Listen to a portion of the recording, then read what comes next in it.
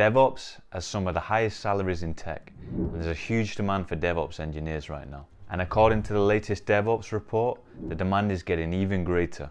In this video, I'm going to go through exactly what you need to learn to become a DevOps engineer. I will outline which concepts to focus on and why they're crucial. Let's be clear, the world of DevOps is vast, and there's a wide range of concepts and technologies. As a beginner, this can be quite daunting, and I will mention that covering every single technology in a single video is impossible. Nevertheless, I'm going to go through what I consider the most important topics to learn. This is based on market research and my experience as a DevOps engineer. I will tell you precisely what to learn, why you need to know it as a DevOps engineer. I will show you how you can utilize personal projects and certifications to learn these concepts. This gives you actionable steps towards your career in DevOps. First of all, let's start with the basics. Computer fundamentals.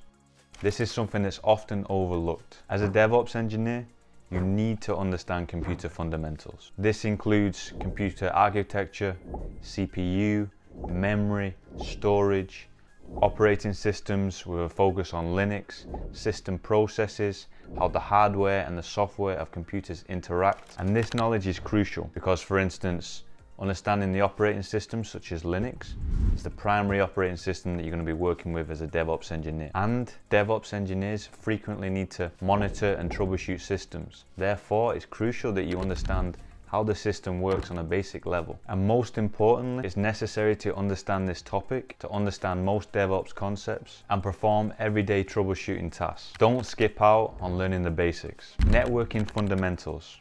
Next, move on to understanding the fundamentals of networking. Again, this is not a topic that should be overlooked. At the very minimum, it's crucial to understand the basics of networking, such as network architecture, networking protocols, such as HTTP, DNS, DHCP, TCP/IP, and some networking security, such as firewalls, VPNs. Networking is crucial as you need to understand how applications and systems talk to each other and connect. In addition, networking issues or network architecture is a common responsibility as a DevOps engineer. Practice networking basics by setting up a home router, configuring the router, and analyze the traffic with tools such as Wireshark. This will give you a great start. Programming.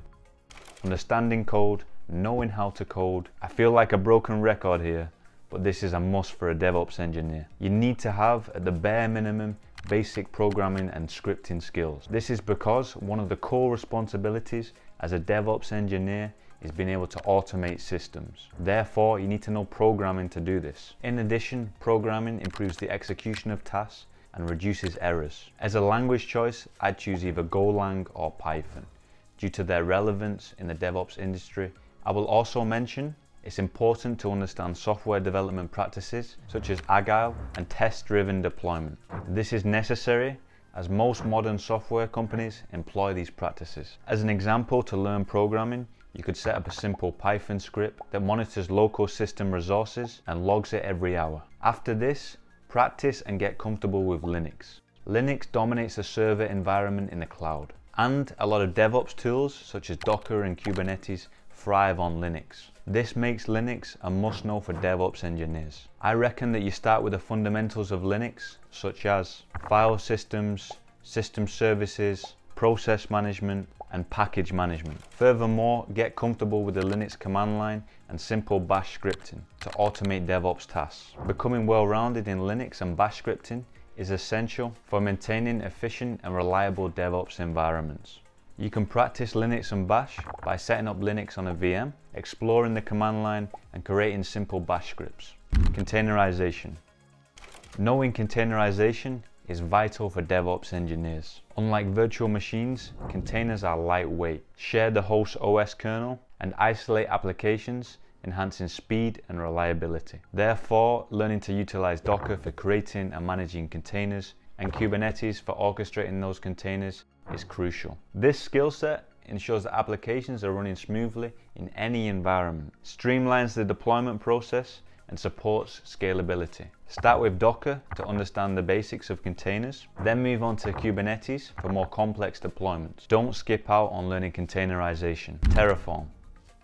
Terraform is an infrastructure as code tool that automates the provisioning of infrastructure, allowing you to manage cloud services with code. And as a DevOps engineer, it's essential to understand Terraform to enable consistent and reliable management of infrastructure with code. Furthermore, Terraform is what the vast majority of companies are using to deploy their infrastructure resources. Start with Terraform by learning its syntax and basic resource definitions, then apply these principles to manage infrastructure across the cloud. Move on to understanding the state management and modules in Terraform, and even check out Terraform Cloud, and practice by deploying increasingly complex setups. As a DevOps engineer, it's more than likely that you'll be working with a cloud provider, such as AWS, GCP, or Azure.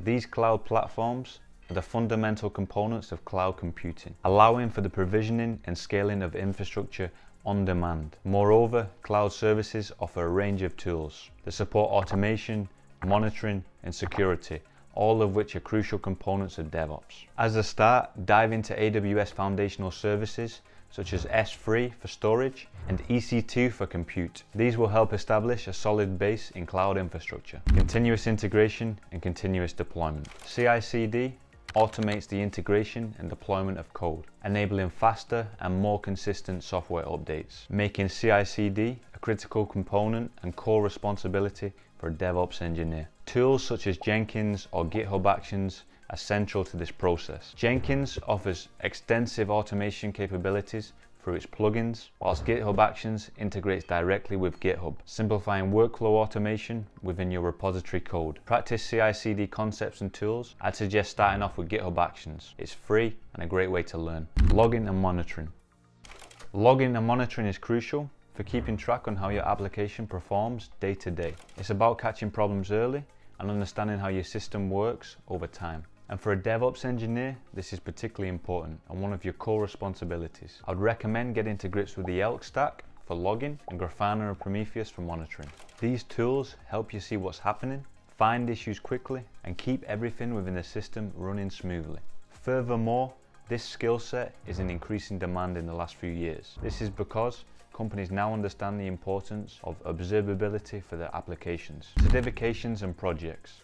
If you want to become a DevOps engineer, you need to demonstrate your skills and knowledge to potential employers, particularly if you don't have any work experience. And this can be achieved through a combination of personal projects and certifications. As an example, certifications such as CKS, CKA, CCAD, and AWS Certified DevOps Engineer, alongside platforms such as KodeKloud, offers a combination of practical skills and theoretical knowledge. Engaging in personal or open source projects further translates this theory into practice, enhancing your ability to apply DevOps principles in real-world scenarios. This not only solidifies your understanding of DevOps, but also showcases your commitment to continuous learning and problem-solving abilities to potential employers.